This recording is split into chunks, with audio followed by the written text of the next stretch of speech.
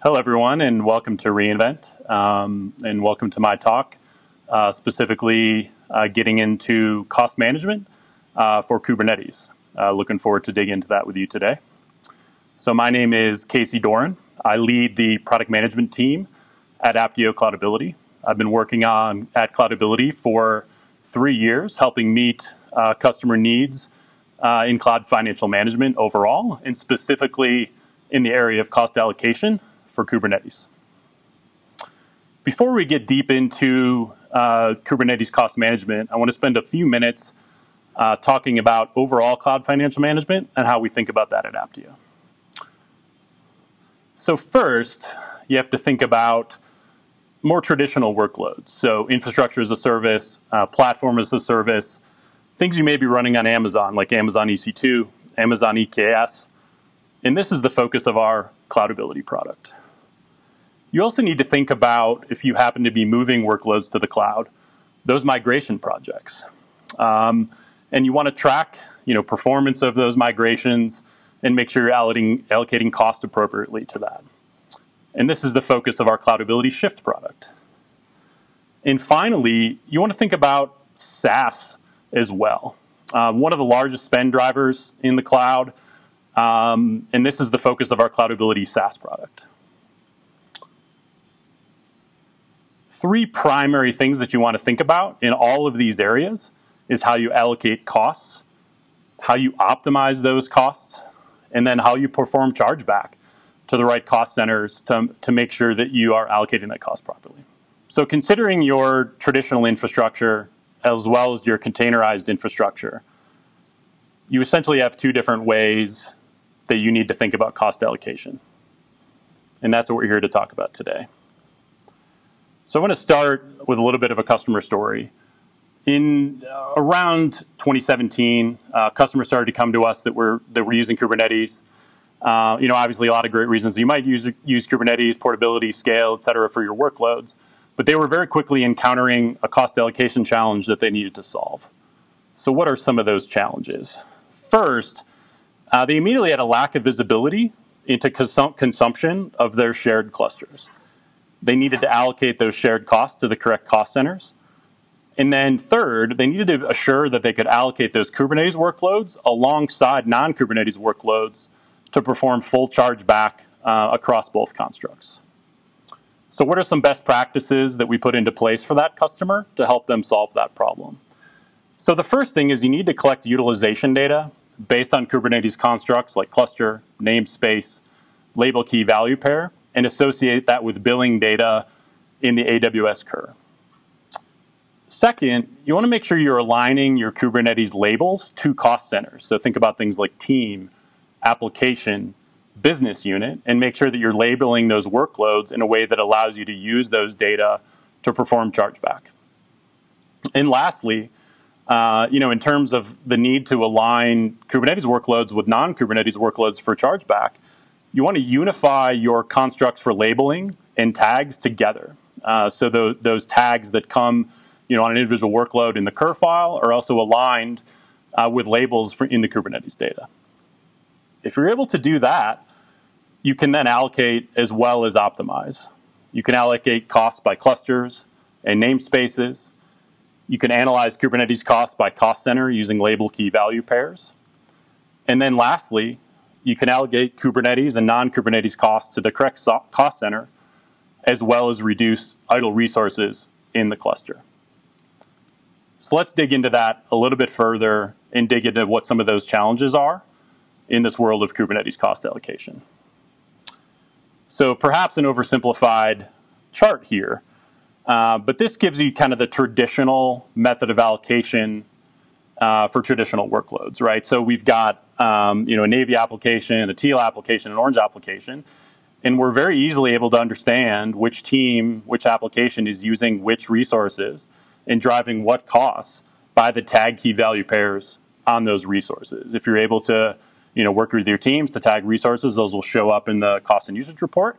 Then you can analyze those and make sure that you're aligning that in your allocation. With Kubernetes, that method completely falls short, right? This is a restructured application, but largely the same. You're using the same set of resources, but everybody's sharing those resources, and there's no way to get at that same level of data just through basic resource tags. We need another method. And then similarly, idle resources or waste is also shared across the entire cluster, and you need a method to dig into that and make sure that you're optimizing. The reality, though, is it's actually both, right? There are very few teams that are using Kubernetes that are only using Kubernetes. They're also going to be using some resources. Like in this example, we've got folks using RDS, folks using EC2 instances that are wholly owned by them, as well as using Kubernetes workloads. And so we need a method that actually can accommodate both and fully allocate across both of these constructs. So how do we do that? The first thing you need to do, as we mentioned earlier, is you need to collect utilization data across those Kubernetes constructs. There's a lot of ways to do this. You may be running Prometheus. You can get that through AWS Container Insights, or you can also get that directly from the Kubernetes APIs. We also at Cloudability have an open source metrics agent that you can actually also use to pull these data and analyze them. You then also want to associate these costs with that utilization data. So through the cost and usage report, you can understand resource IDs and other things like that that are in the cluster and get that same data with the utilization data and then match that up, and you can use that to perform allocation. The next thing, and maybe more important thing, is labeling. So through Kubernetes labels, you can label workloads and associate those with things that are important to you to allocate. So that may be for you application, team, department, etc. If possible, you want to automate this. As you roll out new things, make sure that those are aligned with that tagging strategy.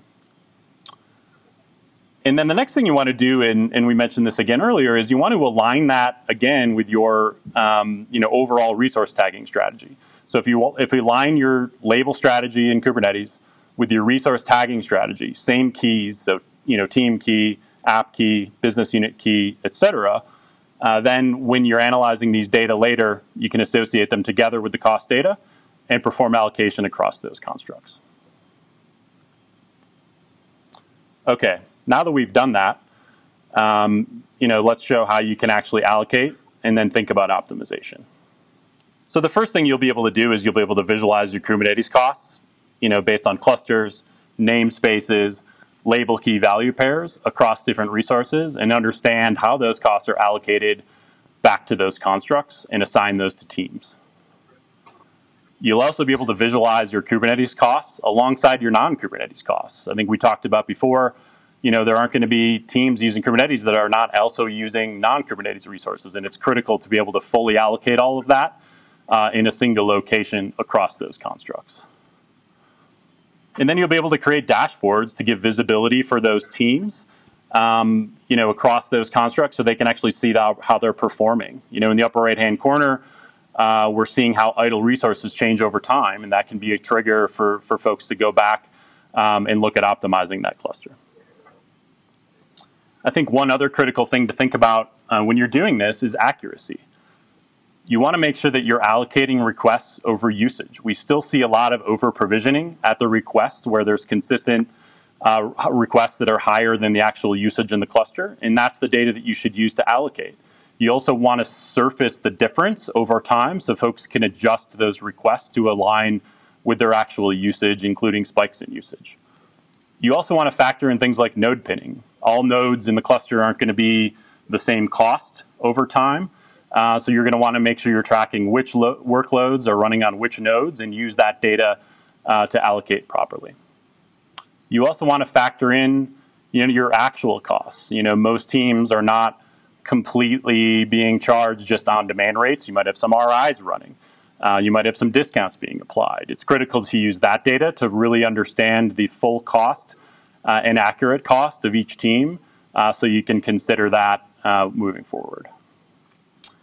And then lastly, you want to make sure that you're reporting on idle resources and consider different methods to do that. If your cloud is being developed by a Cloud Center of Excellence, you may want to bucket those idle resources separately in a single bucket so they can assess opportunities for optimization. You also may want to peanut butter that idle across those same teams and business units to give them an opportunity to understand where they can optimize and do better. That's it for me. Thank you so much for joining. You can see how you can contact me if you want more information. And please complete the session survey. And thank you so much for watching.